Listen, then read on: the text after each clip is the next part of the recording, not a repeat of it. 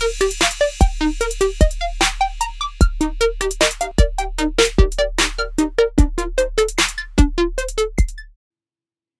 guys, so today we're going to talk about external hemorrhoids.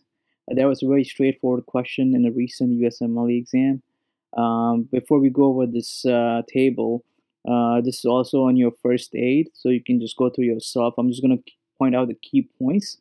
So basically, the question talked about a patient, and it gave you that he had external hemorrhoids. The question then went about and asked straightforward question was, what's the associated lymph node? So let's look at the difference between internal and external hemorrhoid. Internal hemorrhoid is painless, external hemorrhoid is painful. And the other classification you need to know is the internal hemorrhoid is about the pectinate line, and the external hemorrhoid is below the pectinate line. So the answer for this USMLE question was superficial inguinal node. And just to point out another old question, in one of the old questions they talked about testicular cancer, and the lymph node associated that was periaortic lymph node. So you should keep an eye for that one too.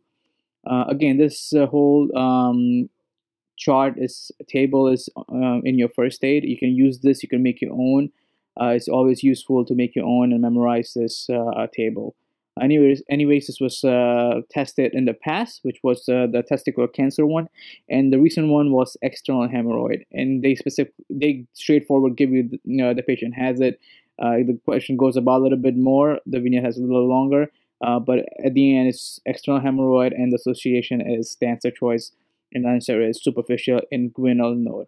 Hope that helps you. Thank you for watching. Thank you. Bye.